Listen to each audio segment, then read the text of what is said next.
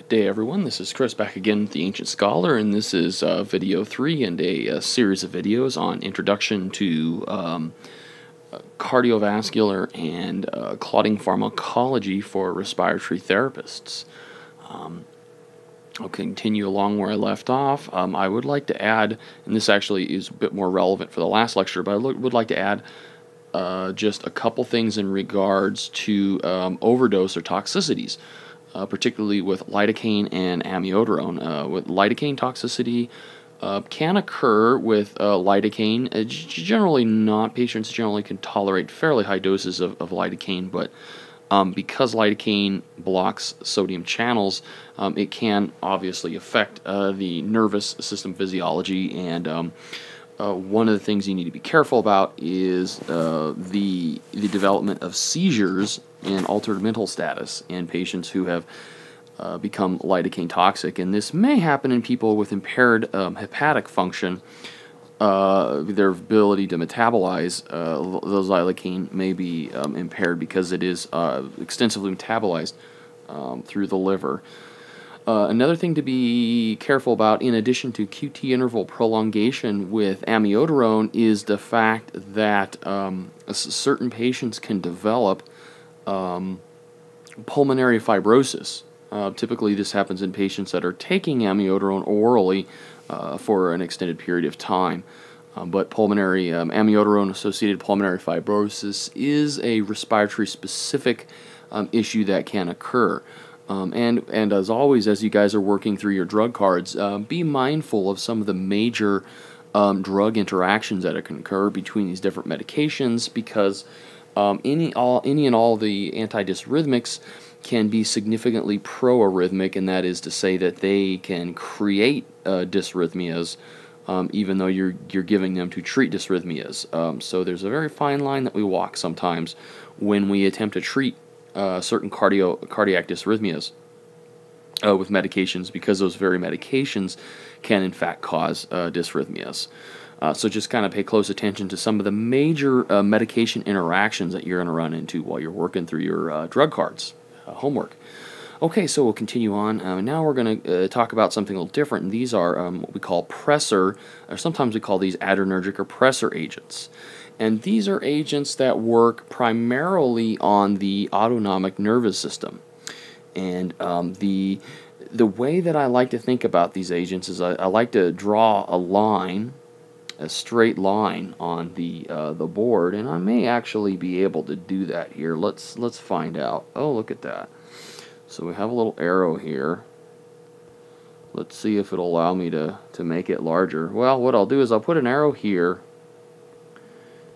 and I'll put an arrow here, okay? And what I'd like you to do is I'd like you just to draw, imagine a line between these two arrows, and on this side here I'm going to have pure beta. So all pure beta effects are going to be here. And then I think about pure alpha effects in here, and then the middle is a combination of alpha and beta effects. So let's see how that works out.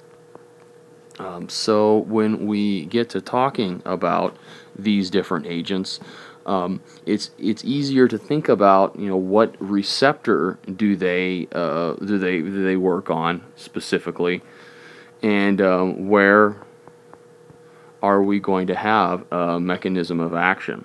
So what I'm going to do is I'll just put a little arrow here in the middle as well for combination. Okay, so let's go ahead and talk about pure beta 2 effects over here. So pure beta 2 or pure beta effects, beta 1 and beta 2, it looks like it got cut off a little bit here, but predominantly what we care about are the beta 2 effects for cardiac, or beta 1 rather, excuse me. Beta 2 effects, of course, are the lungs. And the medication that really focuses on beta effects is a medication called Dopamine. Okay, Dopamine is a catecholamine derivative. If you remember from prior lectures, a catecholamine is defined as a molecule that has two hydroxyl groups attached to a catechol nucleus, or a benzene ring, followed by a side chain with an amine group in it. and that is the chemical definition of a catecholamine. So this is a type of catecholamine, but it is specific to beta receptors, specifically beta 1 receptors. So if I were to administer dobutamine to somebody, the indications for administering dobutamine, it's administered as a continuous infusion, really are going to affect the contractility of the heart, to increase myocardial contractility. So dobutamine is a medication that we sometimes see given to patients that are having certain types of heart failure, where we want to enable the ventricles to have increased or enhanced contractility. Now this can help improve cardiac output, but also telling the heart to contract harder can make the heart work harder, and that can actually use up myocardial oxygen supply and cause more problems. So dobutamine is something we have to be real careful about administering. Now moving on, so we have beta over here. Moving on to pure alpha effects are two different types of medications that we run into: norepinephrine or Levophed. Norepinephrine is generic, Levophed is a trade name, and neosynephrine. These are both medications that are given as an IV infusion, just like the dobutamine. Norepinephrine or Levophed is much more commonly used than neosynephrine. These medications work primarily on alpha-1 receptors. So these cause vasoconstriction, and of course that will increase blood pressure, increase peripheral vascular resistance to do that. This medication in particular, norepinephrine, is commonly used for a specific kind of shock known as septic shock, where a patient is or has gone into shock as a result of an overwhelming infection, primarily a bacterial infection, and it can be both gram-negative and gram-positive bacteria causing these infections. And of course, certain types of toxins are released that cause the blood vessels to dilate, become permeable and leaky. We call that increased capillary permeability. Fluid spills out of them, our blood pressure gets low, and our patient is generally very ill. In septic shock. Norepinephrine is a medication that we can give, and it doesn't necessarily stimulate the heart as much like the dobutamine, but it really focuses on alpha-1. Neosynephrine is another medication that could be given IV. Also, neosynephrine is a medication that can be administered topically, and sometimes you see that given to patients that have what's known as epistaxis or nosebleeds, to constrict the vessels in the nasal mucosa and tamponade that bleeding. And then we also have another medication that works on every adrenergic receptor, alpha-1, beta-1, and beta-2 in particular, and that is epinephrine. Epinephrine can be given for a variety of different reasons. One reason, which we'll talk about a little later on, is for anaphylactic shock. Epinephrine is very effective, and we talked about this in the first lecture as well, so I won't spend a whole lot of time there. But epinephrine can also be given as a continuous infusion to treat perhaps septic shock, or perhaps a very low heart rate, what we call bradycardia, that's causing problems. Lots of different reasons for administering epinephrine infusions, and one thing we need to know is that epinephrine affects all receptors, both your alpha and your beta receptors. So it is non-specific, whereas your norepinephrine and your neo are more specific to alpha-1, or more selective to alpha-1, and your dobutamine is more selective to, well, beta receptors. Even though it says beta-2 here, it's really the beta-1 receptors that we care about.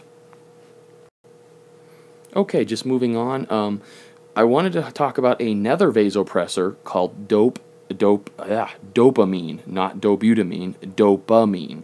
And you can see on the bag here, the picture of the bag, it's actually DOP to prevent people from getting confused, dopamine. And dopamine is another catecholamine type medication, but it is very interesting.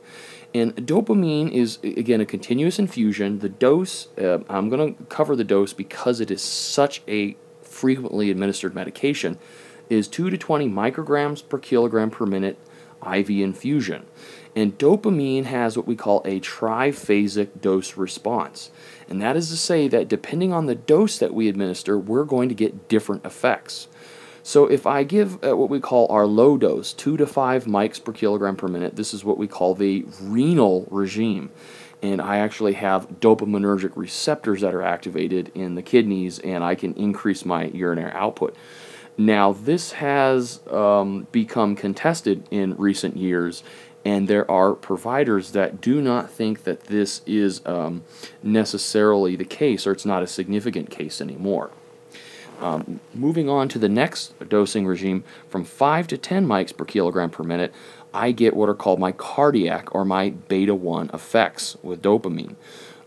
This is where I get my increased heart rate, my increased contractility. So patients that perhaps they are in heart failure, or perhaps they have very slow heart rates, such as clinically significant bradycardia, you can give them the 5 to 10 mic per kilogram per minute dose, and you can increase contractility, increase heart rate. And then finally, the high dose of dopamine is the 10 to 20 mics per kilogram per minute, and this is what we call the pressor dose. And at the high dose is where I get my alpha-1 effects. Okay, and this is where I get vasoconstriction, increased peripheral vascular resistance, and increased blood pressure. And at this dose, I may look at treating, say, septic shock. So dopamine is an interesting medication, and depending on the dose that I administer, I get different effects. So it is a very effective medication, and it is a very flexible adrenergic medication, if you will, and allows you, it's one medication that can be used to treat several different issues. So it is fairly commonly administered, and it is one of the medications that I wanted to focus in on. Okay, I want to go ahead and just cover the clotting cascade real quick before we go into some of the clotting medications.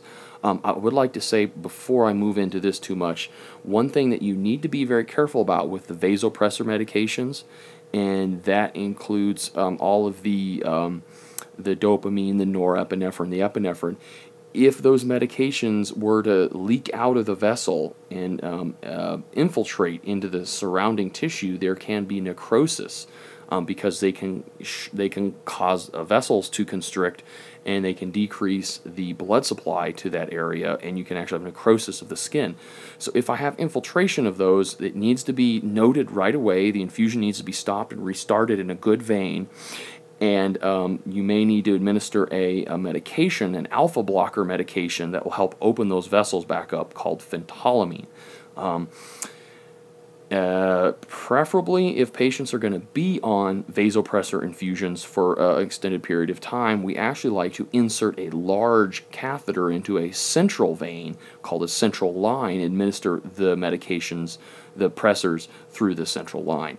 Okay, I'm going to go ahead and hit the clotting cascade real quick. The clotting cascade is interesting, and this is just a quick down and dirty anatomy and physiology review. You have two pathways to what I call the yellow brick road, if you will. I have the extrinsic and the intrinsic pathway. The extrinsic pathway is a result to tissue outside of the blood vessel. Okay, so this is not within. So this may be something like inflammation. Tissue thromboplastin is released, and it activates factor 10. And then I have prothrombin becoming thrombin and fibrinogen becoming fibrin, which is ultimately a clot. This is what I like to call a Reader's Digest version. This is down and dirty, stripped down for high yield information.